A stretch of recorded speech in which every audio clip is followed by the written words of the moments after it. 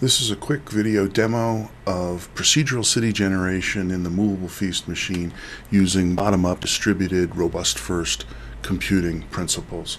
So let's take a look. We seed the simulation with a single bit of city street in the middle. As it spreads, it produces more streets that have the light gray as sidewalks that's next to them. As the street grows, it has a random number probability of producing an intersection, which produces more streets, which produces more intersections, and in fact, it very quickly fills the available space. Now, just because the things are random, it means the city blocks are not all going to be uniform and they don't necessarily match up, but those mismatches are locally detected and are filled in with parks. Perhaps not the best reason to decide where to put a park, but it works nonetheless. After a period of time, the sidewalks start triggering the construction of buildings. The buildings have colors which represent the product or services available there. They also emit cars that have a desire for a specific other color. And the sidewalks, by observing the passage of cars that are looking for different products and services, adaptively learn to route the cars as the city overall now wakes up and activity is going on in parallel all through the system.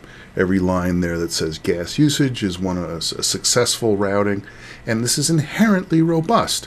If a disaster happens to a chunk of the city, the ability to make roads and parks and blocks was not lost. It was merely not being used because it wasn't needed. And if in fact more space becomes available, urban sprawl will happen spontaneously. And this is in the nature of distributed bottom-up dynamical processes. Now, all of this new city is now in its period where it's waiting before starting to construct buildings, but it works perfectly well interacting with the old town part of the city.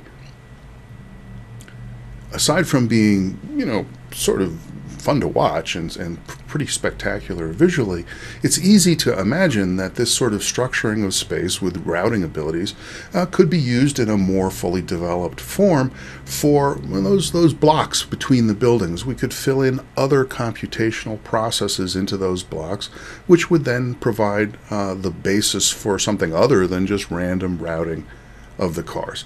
But I thought this was kind of fun to look at, and I have to admit, I just can't stop messing with these simulations. A quick video demo of Trent Small's distributed city generation in the Movable Feast.